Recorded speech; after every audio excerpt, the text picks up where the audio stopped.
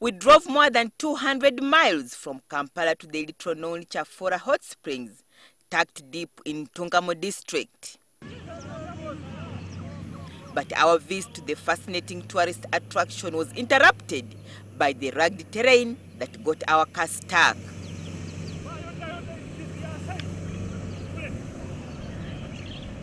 I was immediately impressed by the serenity of this countryside, which brought back memories of my childhood days.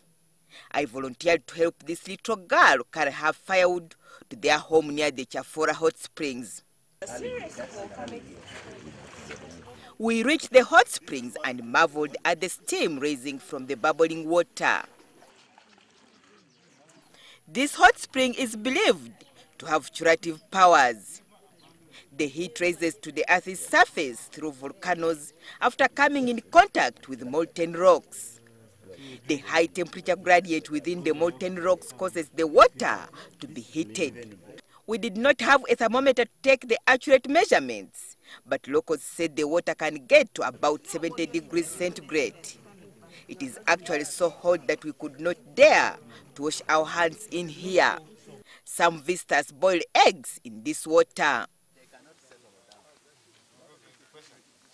The area has two hot springs adjacent to each other.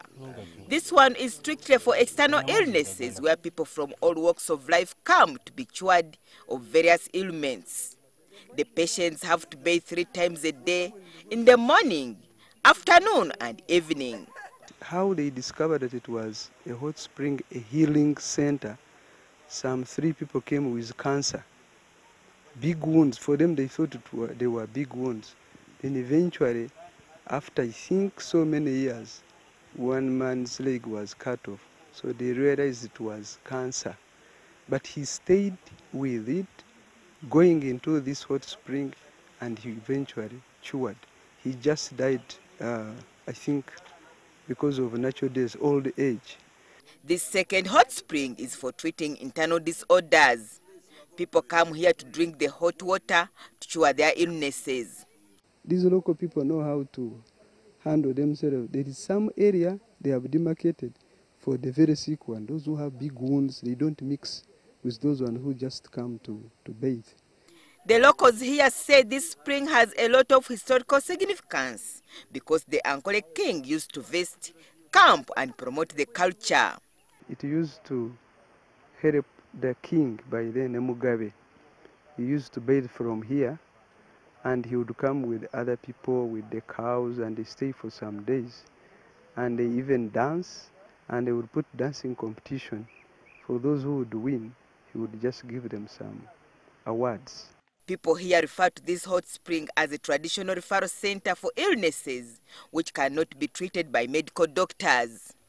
These mud and water houses are used as lodgings for patients in critical condition. They have to part with 500 shillings a night as rent. Local leaders say the hot spring has the potential of raking in millions of shillings from tourists if the road network is worked upon. Agnes Nandutu, NTV, Kyafoora in Ntungamo district.